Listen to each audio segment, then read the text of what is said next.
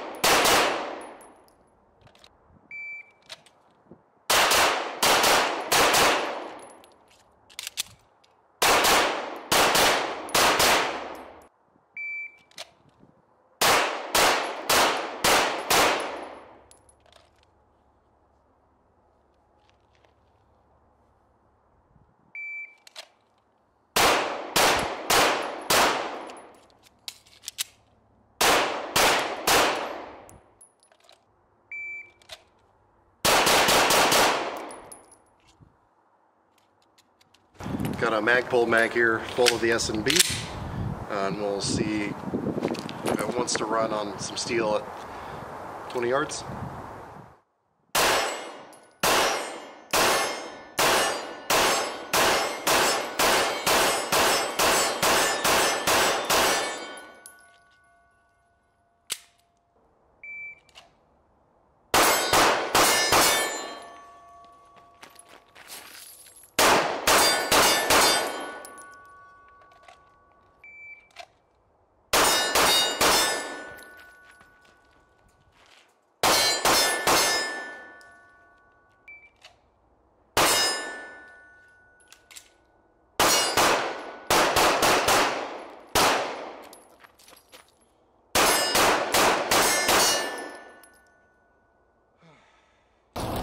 That would do it. Screws came loose on the optic. So now we're going to try this thing suppressed. This now has my Yankee Hill R9 on it. I'm going to be shooting some of the 150 grain Federal Syntac ammo. I just found that this shoots well suppressed in the past. So we'll just take some shots and A, see if it cycles, and B, see if it works out to be a good suppressor host.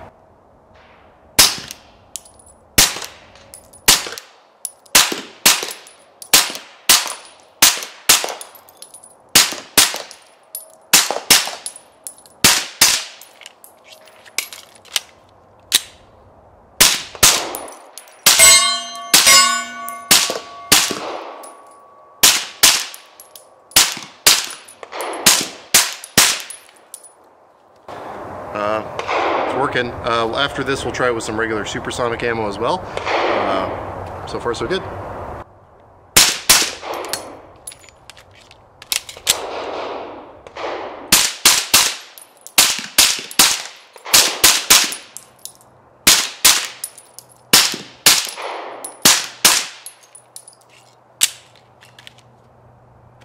Now we'll try it with just some regular FMJ again. This is the 124 grain SMB, same stuff I've been shooting all along. It's going to be the first time I'm shooting with one of the Glock 17 round mags.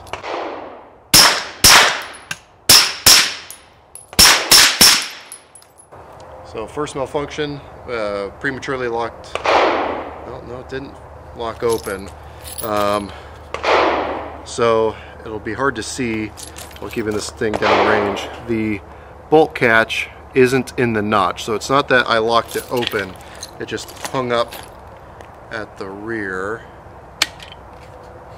and it's hard seized up. Oh, so I think what happened, if you look at the guide rod is stuck on the booster piston, which is pretty unusual, but that's causing it to fully lock up because now the barrel can't move, which is preventing the slide from being able to move. Let me see if I can pry that down.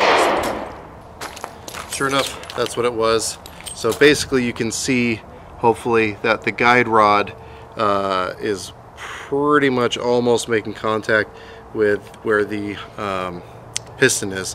Let me see if we can go the rest of the mag and have that same issue pop back up.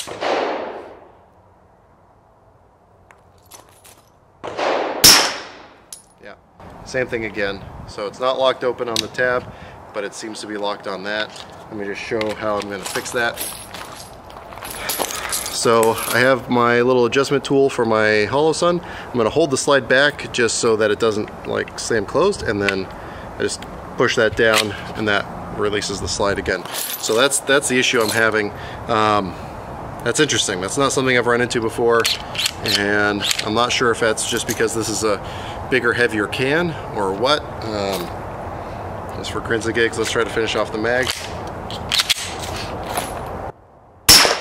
Yeah, it seems like that's going to do that every time. Let me go back to the other ammo and see if it wants to repeat again. Now it just so happens I have my Glock Model 45 out here with me, so pretty much set up in a very similar way. Let's see how this does with the same can, with the same type of ammo, the same S&B ammo.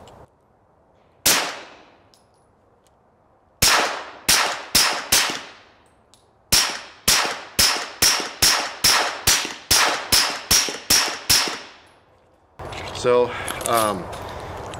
I do get a weird thing, and I've experienced this before with this gun, where the slide is kind of sluggish to go back into battery until I reset it. Don't know what that's about, but seems to run okay. I've run this thing a lot with this can, and I haven't experienced an issue like that. That being said, the interface between the guide rod and where that piece is on the Nielsen device, or the piston itself, sits a little bit different on the Gen 5 guide rods than that older style Gen 3 guide rod. All right, so let's go ahead and do a quick overview of the PSA Dagger that I'm reviewing. Again, I've got some additions going on here, and we'll get to those when we get there. But this version is the optics ready version of the compact Dagger, so the Glock 19 size, that is also suppressor ready with threaded barrel up front.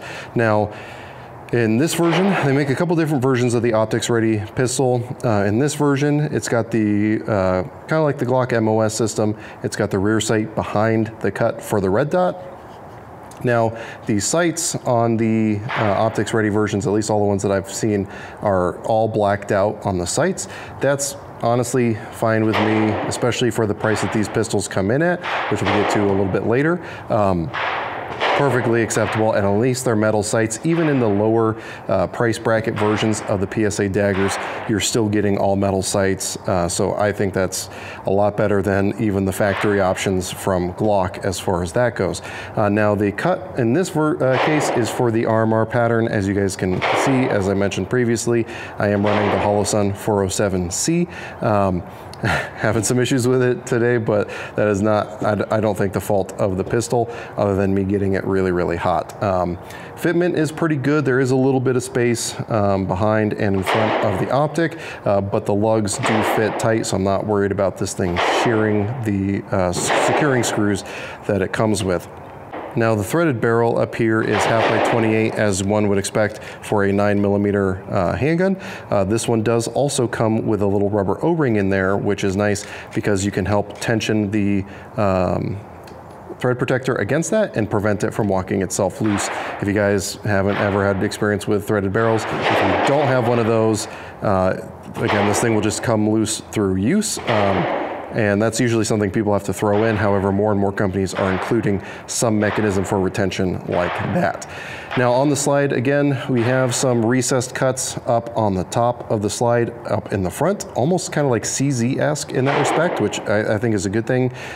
Theoretically, is going to aid in reholstering, not that I think you need that much aid, but hey, every little bit helps. And we do have some nice angled front serrations that match the angled rear serrations. And then we've also got a little bit of a lightning cut there on the side of the frame. Might be hard to see from your angle there.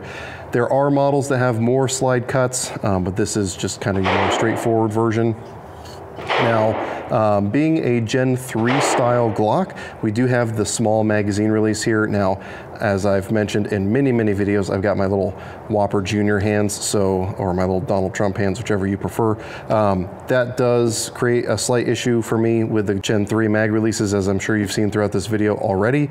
But again, that's more of a me thing as opposed to a gun thing.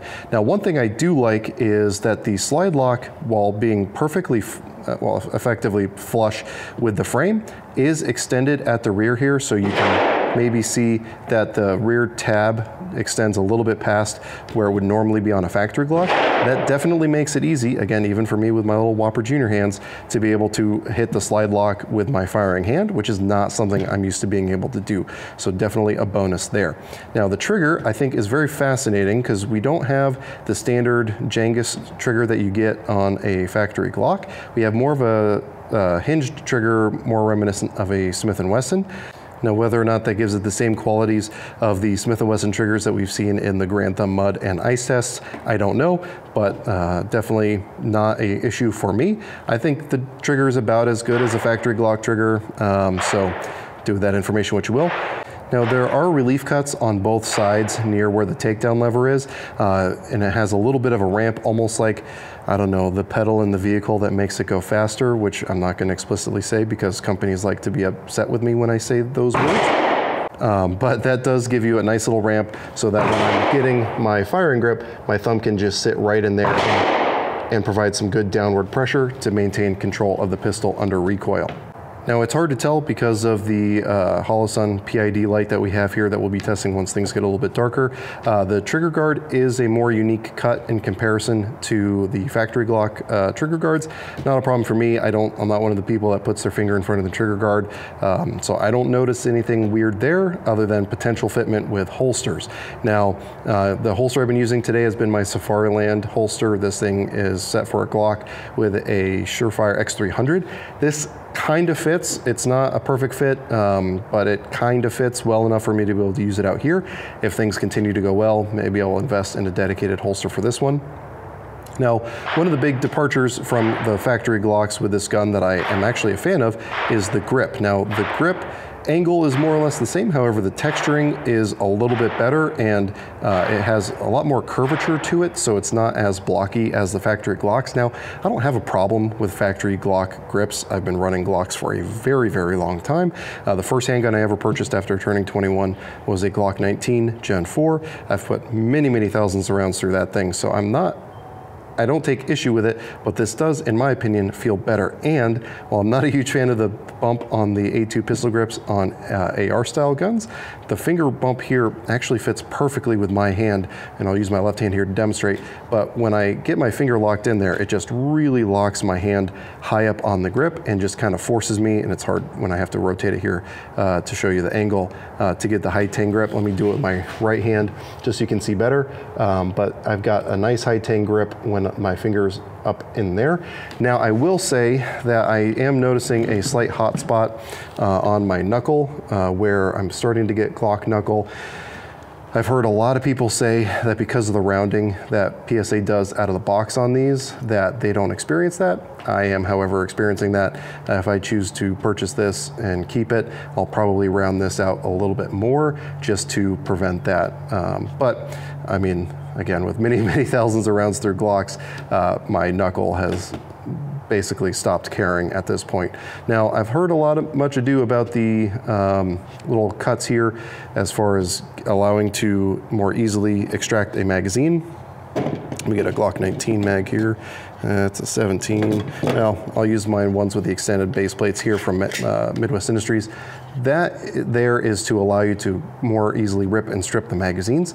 Now, while I haven't had any malfunctions today that would require me to be able to strip the magazine out like that, the fact that magazines haven't always wanted to drop free due to my inability to fully press in on that magazine release, having something that also gives you aid in catching it if I'm having to do single-hand manipulations, that just gives me more of an opportunity to be able to strip that magazine out if I need to in adverse conditions. Again, not something we're going to be using all the time, but it's going to be really nice if we do ever have to use it.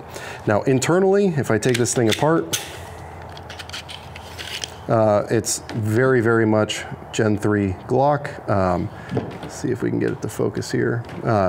We've got essentially the same internals as a Glock Gen 3, except for a metal guide rod, which honestly I don't care about. Some people make a big deal of that. The polymer ones work just fine. This one comes with metal one, which is working just fine. On the frame, again, everything looks effectively identical to a Glock Gen 3 19.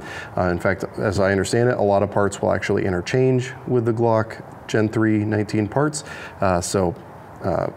Again, I don't know how much more you could ask for. One thing I will also say is that with those little recessed cuts around the takedown lever, it makes it a lot easier to get down on both sides to be able to release that. I know for a lot of us who've shot Glocks for a long time, it doesn't matter, but as someone who works at a gun store, showing people Glocks for their first time, walking them through how to take it apart, that is by far the hardest thing for some people to figure out how to do efficiently, and having those extended on this gun definitely helps that.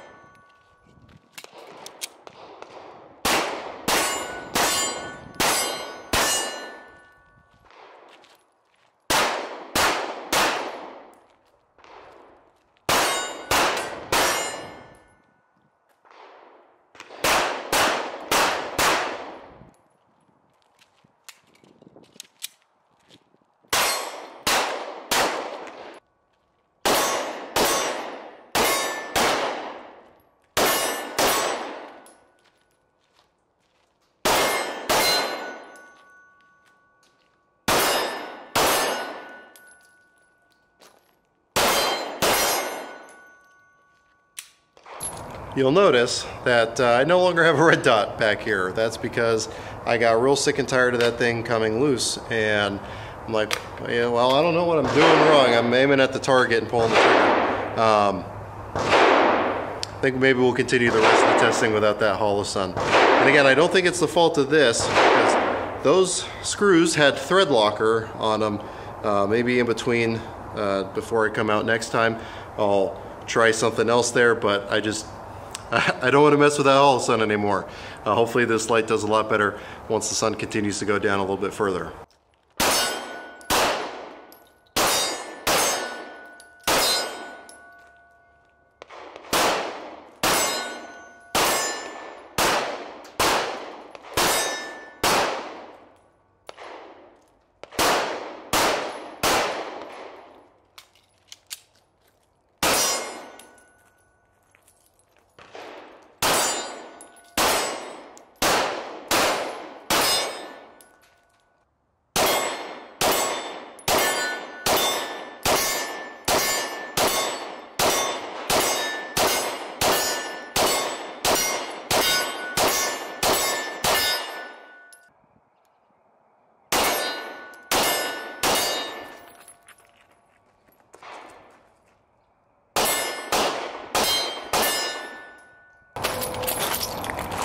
Well, and an interesting plot twist, I think both the Holosun products I had out here with me today failed.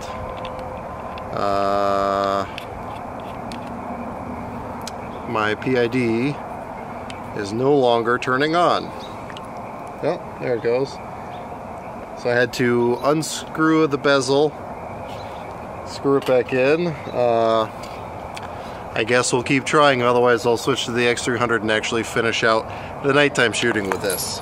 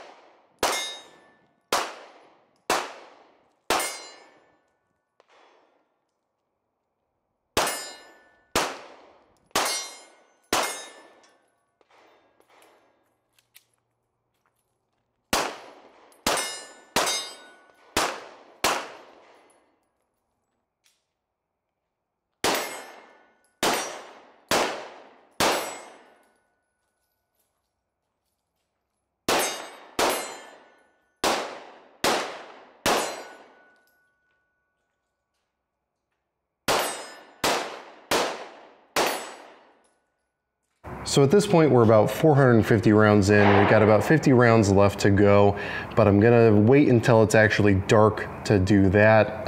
So I figured I'd kind of wrap up my initial thoughts on this thing based on my experience so far. If something happens once it gets dark that's going to significantly change what I'm about to say, then I'll definitely make an addendum to it after the end of the video. But all in all, I'm pretty damn impressed by this thing. Again, 450 rounds is by no means an exhaustive test. This is just kind of a first look. But as far as indications of where things are going to be going from here on, things are very positive. Now, the biggest weak link we had was that Holosun optic. Now, you guys know I'm a big fan of Holosun optics. It's just that thread locker could not hang when I got this thing hot. And this thing was getting very, very hot. It was getting uncomfortable to hold because I was putting so many rounds through it in such a short period of time. So we'll revisit that once we come back out. But it's safe to say at this point, we are going to be coming back out with another 500 rounds of ammo, and we're going to get this thing past 1,000 rounds. Because it's just holding up really well. It's doing everything that I've asked of it, and it's doing it surprisingly accurately. Now again, that dot torture drill that I showed you at the beginning, it's only at 3 yards, but still, when it's able to pound rounds into one ragged hole, even at that distance, that's definitely a good sign. Now, is this going to be the most accurate pistol on the market? Absolutely not, and I don't think anyone's making that claim, but it is going to be, as near as makes no difference, as accurate as the person pulling the trigger, which 99% of shooters out there, the gun that they're shooting is mechanically more accurate than they are. So again, the ergonomics I like, except for that little harsh edge on the trigger guard. But again, as long as things continue to go the way they've been going through these first 500 rounds, I have a strong feeling that this is going to be adding itself to my collection. Now, the malfunctions that we did have were with the silencer attached with supersonic ammo. When it was running the subsonic ammo, it was running it just fine. Now, one thing I've heard people complain about is these things, their performance with different types of hollow point ammo. That is something I plan on testing as things continue from here, because that obviously, if this is going to be something you're going to trust your life to, hopefully you're going to be, if you're going to conceal carry something like this, you're going to do it with hollow point ammunition.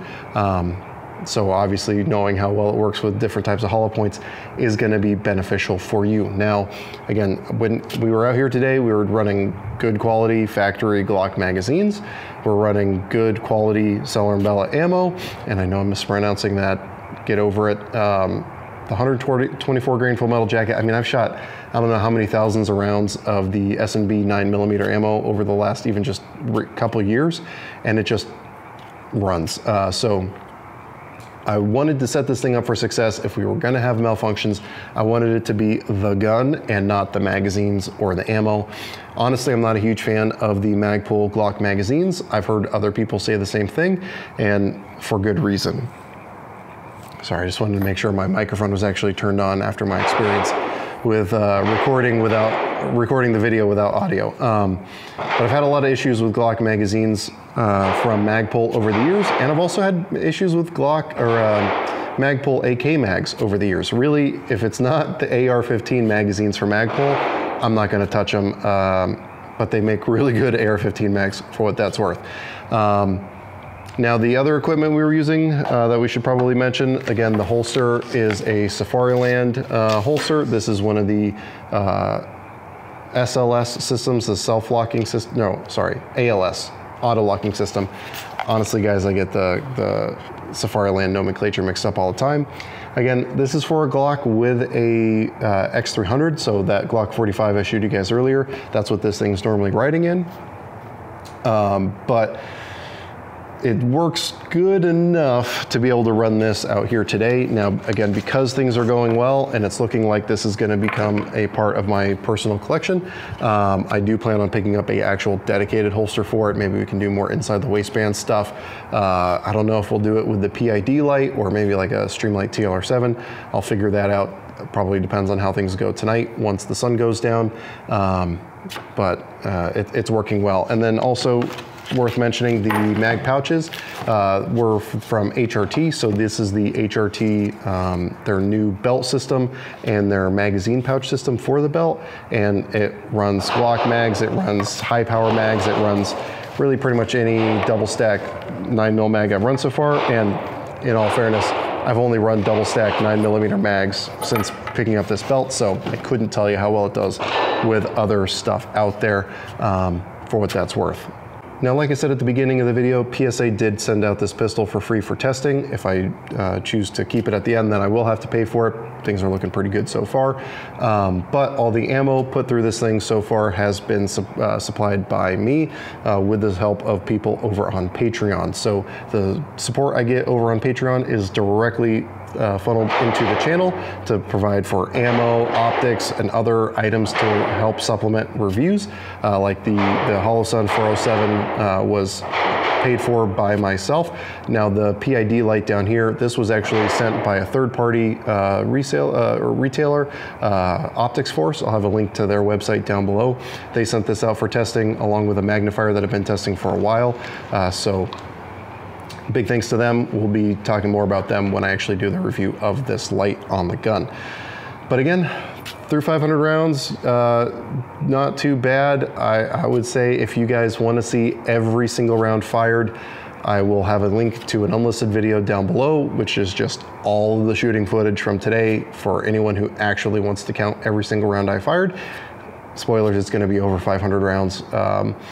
But feel free to do that if you want to make sure that I am being honest, which if you can't trust that I'm being honest, you shouldn't be watching a review of mine. And speaking of reviews, I will say, normally I don't watch, if I know I'm gonna be reviewing something, I don't go out of my way to watch a bunch of other reviews on it because I don't want other people's experiences to sully my own. However, in this specific instance, I did want to search out other people's videos because I wanted to see how the track record was on these guns because they are relatively new to the market, being only out for about a year. And I can say, based on what I've seen from other people's reviews, they seem to be making improvements as they go with these guns, which is not uncommon for PSA.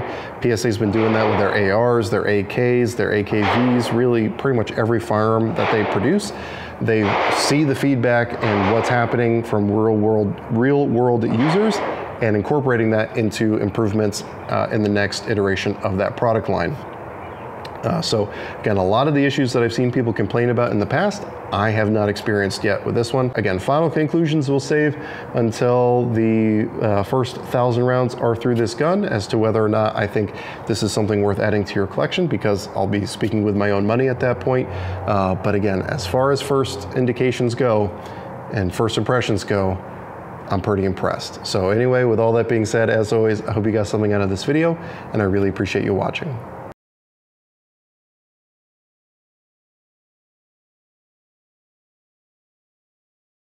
So first thing we're gonna do is gonna test A, my ability to shoot the pistol, and B, its potential for precision. Now you can probably already tell, these are my first 10 shots through the gun. There's also one right at the top when I was just getting the dot zeroed. Dot 1, you have 5 shots slow fire. Dot 2, draw and fire 1 shot 5 times. On 3 and 4, you draw, fire 1, and you do that 4 times. Dot 5, you draw and fire 5 shots, just the strong hand only. On 6 and 7, you draw, fire 2, 4 times. Dot 8, you have your gun in your weak hand already, and then you start low ready, and then fire 5 shots weak hand. And then on 9 and 10, you're doing 1R1s. 1 shot into number 9, reload, 1 shot into number 10. So this is going to be a total of 50 rounds. You score it out of 50, so any shot inside the circle or breaking the line counts. Any shot outside does not. So again, this is going to test my ability to shoot this pistol kind of right out of the gate without any warm-up other than the 10 shots up there, and just see how it does. I'm going to be doing this at 3 yards, so we're going to do it really close. And people who think that's maybe too easy, maybe you need to try it yourself. So first up, we have dot number 1, which is just 5 shots slow fire, taking your time, making sure you can get all 5 shots in the circle.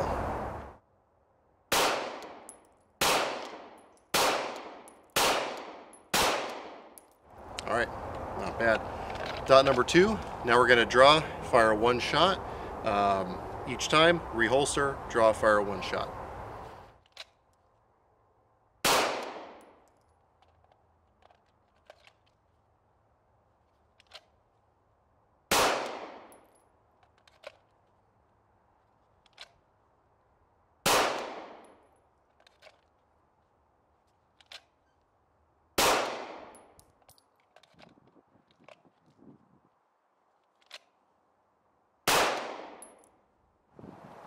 All right, so I'm going to go ahead and just do an admin reload, which I know some people aren't fans of, because I'm going to need 8 shots for this next course of fire, and there's just not enough in a Glock 19 magazine to do that.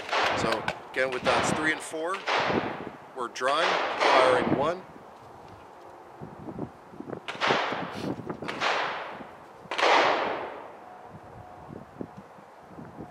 So you're going to have to forgive the noise when it's down on live range, and that's just the reality of it. But for dots number 3 and 4, I'm going to draw, fire 1 round into 3, 1 round into 4, reholster. We're going to repeat that, I believe, 4 times.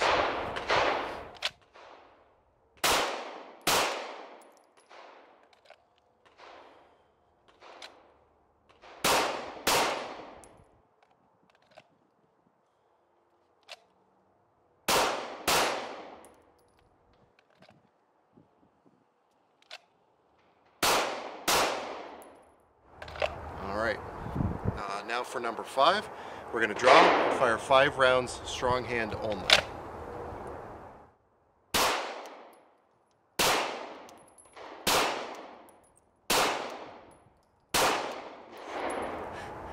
One of those got dangerously close, but just broke the line from as far as what I can tell from here.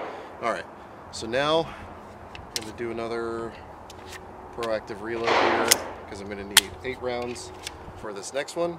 And we're going to be draw, fire 2 into 6, 2 into 7. Let me make sure I know how many times. 4 times.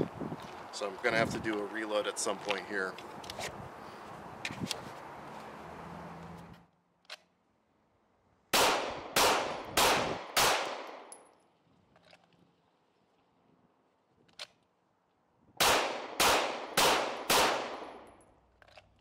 7's looking real good.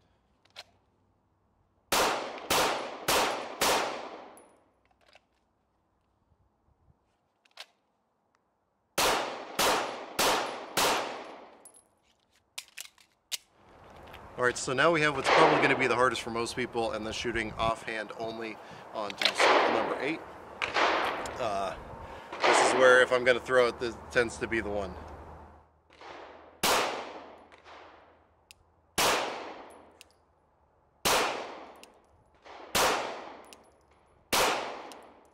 Again, almost lost it on one of those. And now we're gonna do 1R1s. So I got a loaded round in the mag, insert an empty magazine so it locks open, and then it's going to cause me to do a reload, and then I'll swap back and forth. And we're doing that, I believe, 3 times. Yeah, 3 times, and that should get us to 50 rounds for a total of 60 rounds through the gun.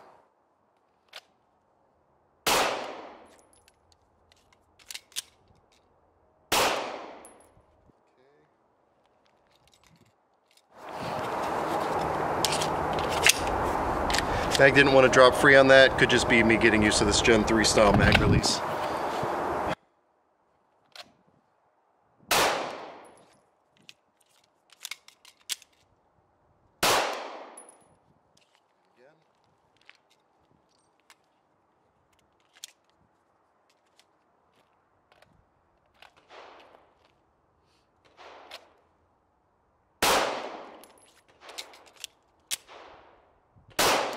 Alright, so yeah, I think it's just my angle, trying to get on it with my reloads, and being used to Gen 4 and Gen 5 blocks.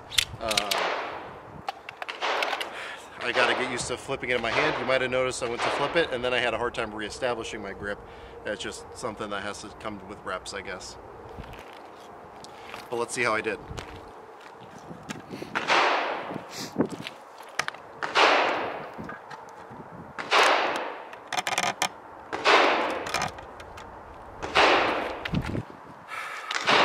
Alright, so overall really good. Now we're only at 3 yards, so there's really no excuse if you're a semi-competent shooter to be able to just nail all of these. The closest I came to having any of the ones go out was on the single hand right hand and on the single hand left hand. Everything else, this thing is doing good at just putting the rounds where I'm wanting to put them. And again, only at 3 yards, but this is promising. If it's struggling to do this at 3 yards, or you as a shooter are struggling to do this at 3 yards, then there's not much point in pushing much further than this. You really need to work on your fundamentals, so let's start picking up the pace a little bit. So those of you unfamiliar with this, this is the Bear Solutions drill. We're gonna have 5 rounds in the left square, 5 rounds in the right square, reload, 3 rounds in that center bear head in the middle.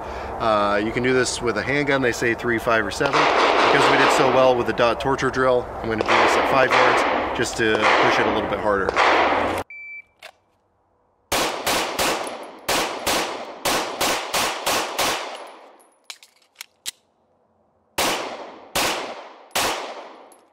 All right, broke the line with one of those shots. Get set up to do it again here.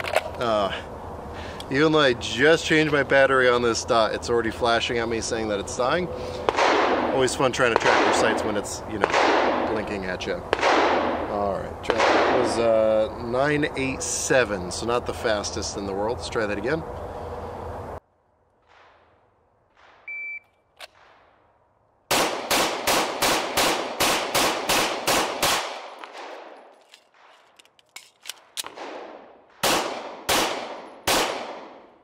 Alright, that was 1101. That reload was really slow. You know, I feel like this thing reloads quickly whenever I'm not like doing a timed event, but as soon as I start setting the timer off, all of a sudden the mags just don't want to drop free. So since we're still clean, try this again, see if I can't get better than 9 seconds.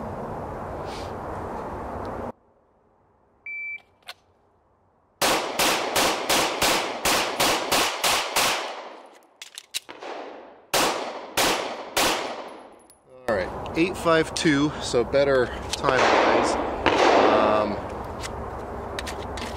And we're still clean, just barely so though. Actually, let me see if I can one more time here. Got one in the pipe.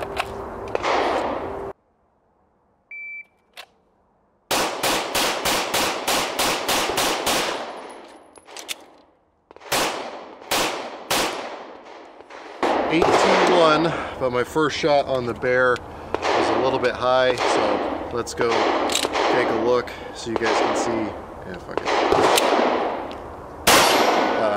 how I did. So not sure how well you'll be able to see from over there. This side, I actually did really well. Once I got my sights on target, I was able to just kind of pound them in there. Transitioning over to this side, that movement over started to open things up as that target acquisition changed from iteration to iteration. My first two iterations, I got ones just on, or first couple iterations, I got ones just breaking the line over here, but still in. But then that very last one, I plunked one right above the bear in my fastest time of 8.21.